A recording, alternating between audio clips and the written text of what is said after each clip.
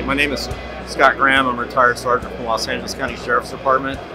We have this LASD Motorsports. It's a racing educational community outreach program we've been doing for over 25 years in conjunction with Los Angeles County Sheriff's Department. The program is to teach kids to not necessarily go to college, but to get some kind of training, get a job, be productive citizens, stay out of the back of a police car, and they can enjoy life. We use the cars as kind of a tool as a hook for the kids, that if I come in as a cop, they kind of might want to listen, they might not, but if I come in as a race car driver, totally different twist. We couldn't do this.